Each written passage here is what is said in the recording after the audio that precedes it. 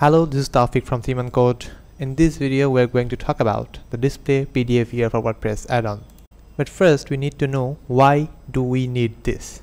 Generally, in a website, a PDF is shown in this way, like the iframe or the embed, or the full screen mode.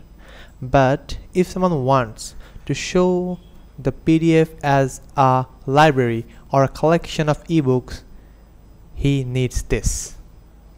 This is the display PDF here for WordPress add-on to show the ebooks as a bookshelf. You can see the PDFs are kept on a bookshelf. So this is the nicest presentation for ebooks on our WordPress website. Show the ebooks or the PDF files as a bookshelf and grab attention of your visitors far more than the previous ones. Now let's talk about the other mode, the grid mode. You can see here the grid mode is a nice collection or a grid of ebooks on your WordPress website.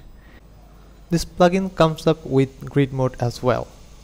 And the final is the list view mode.